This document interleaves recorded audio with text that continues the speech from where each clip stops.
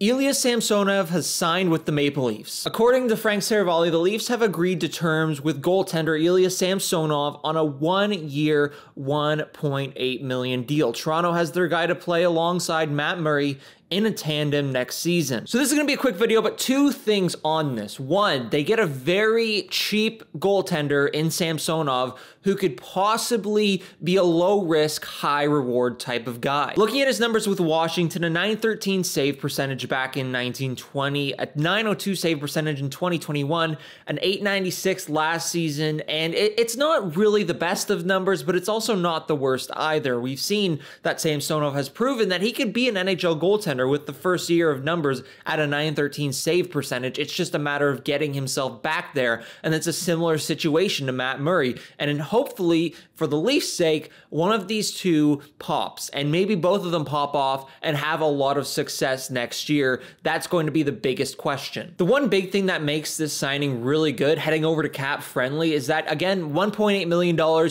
very low risk for this potential pop of a goaltender if he does in fact do that. And also, if there is that good goalie in net, there's the possibility, because he is an RFA, that he comes back to the team. Similar to what happened in Washington, the Leafs got him because he didn't qualify with the Capitals, or the Capitals didn't qualify him. So now the Maple Leafs next season have the chance to do so if they would like. All right, also, I just want to mention, I was editing this video and another signing by the Leafs came about. The Leafs have signed Nicolas Aubet-Kubel to a 1-year, $1 million deal. I like this signing because A, it's variable, B, he won a Stanley Cup, and this is a good depth option that the Maple Leafs will be able to have down the line this year. Just reading the statement from the Maple Leafs, skating in 67 regular season games for Colorado, Aube-Kubel registered 22 points, 11 goals, 11 assists, and added 14 playoff appearances while becoming a Stanley Cup champion. Again, Stanley Cup champion is A.